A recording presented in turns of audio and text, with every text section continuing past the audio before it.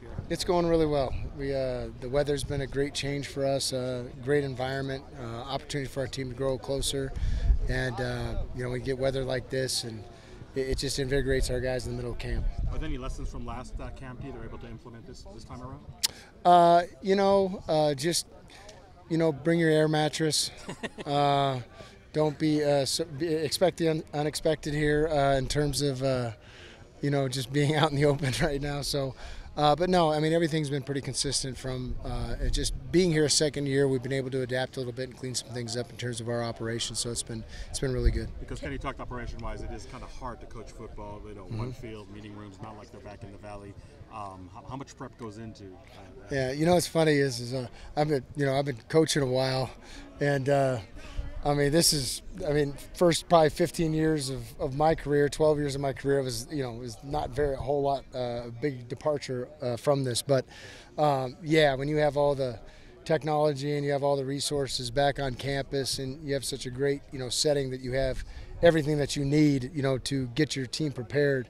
When you're on campus and you come out here, you got some things you got to adapt a little bit, but it's good. It's good to have to manage the process a little bit different, and puts the onus on us to be a little bit more organized in terms of how we're teaching and the information that we're getting our guys. So it's challenging, but at the same time, it's fruitful for us. Kenny was talking about improvement in the linebacking core. Can you kind of talk about that? Yeah, we got a lot of experience there. You got a lot of guys who've started a lot of football games. I'd love to do a study on how many guys have actually started games, at that position for us at linebacker. So, you got 5 or 6 guys, and then we have some talented younger guys that are going to push those guys who've played so much. So just that experience and just that comfort level of being out on the field, and it's really going to show once we get to game one more than any time else. What about Keyshawn Elliott in particular impresses you? His leadership, his quiet confidence. He really does. You don't see many guys. A lot of guys like to say, and it's kind of a deflect mechanism that I lead by example, but he really does. He's the first guy in the building every day. He just has a process that he manages to get prepared, and it really sets the tone for the rest of the room. And it really it makes the competition in that room that much tighter. What kind of progression have you seen from Cyrus from spring practice until now?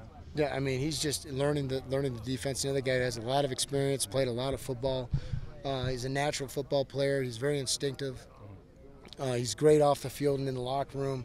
Really never has a bad day. He's not up and down and is in his maturity or emotional level. So just his consistency, that's just something that just brings just more personality, more depth, more strengths to our linebacker room. What have you seen out of Jeff Clark?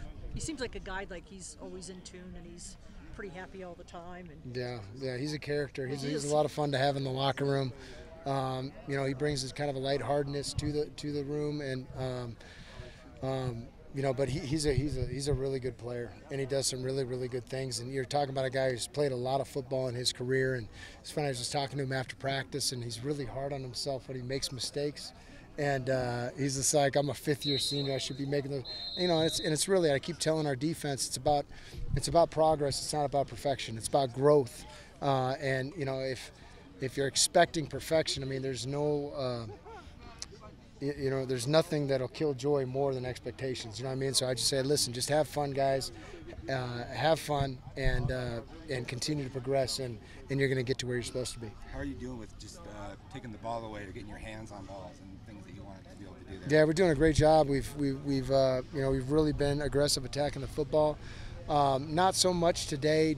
We had kind of a down day in terms of getting the ball out. But it's just an emphasis that we make, and we count them. We have competitions with it daily and over the course of camp, so the guys can see how many attempts they've had, how many takeaways, how many times they've actually got the ball out or actually recovered a fumble or got an interception. So trying to find different creative ways to emphasize the importance of not only tackling and the fundamentals and learning the defense, but ultimately our job on defense is to keep people from scoring and getting the ball back to the offense. Who's doing good in that? I was just going to ask that question. Abney or Alford or somebody? Kavion Thunderbird, Really? just recently, last 3 practices, he's been a turnover machine. We've had several guys we had Tony and Kuba have a pick today. I know we had another interception today. It slips my mind who had it, but yesterday we had Shamari Simmons. Keith Abney had one today. A great one in the red zone here. Thanks for a reminder. Yeah, so we're just, we have a lot of guys, and, we're not going live either. I mean, we've had several times we've gotten to the quarterback, and when you start hitting the quarterback, bad things happen. And, our defensive line is doing a really good job of continuing to develop their pass rush and getting in the backfield and finishing on the quarterback. And these quarterbacks, they have ability to improvise, and having those type of quarterbacks and getting those looks every day is invaluable. Appreciate it. Thanks. Okay.